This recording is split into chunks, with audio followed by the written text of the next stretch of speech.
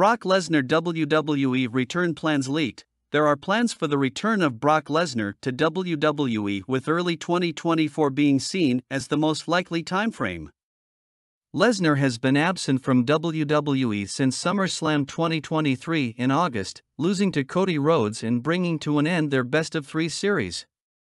The series started at WWE Backlash in May 2023, with Rhodes defeating Lesnar before the Beast Incarnate returned the favor at WWE Night of Champions later that month in Saudi Arabia. Dave Meltzer has revealed plans for the return of Lesnar in the Wrestling Observer newsletter.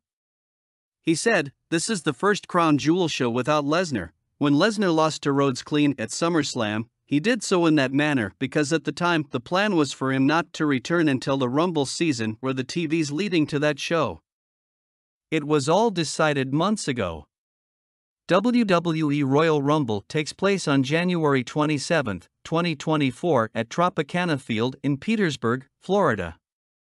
Lesnar is not currently on the official poster for Royal Rumble, but he is on the poster for WrestleMania 40 in April 2024.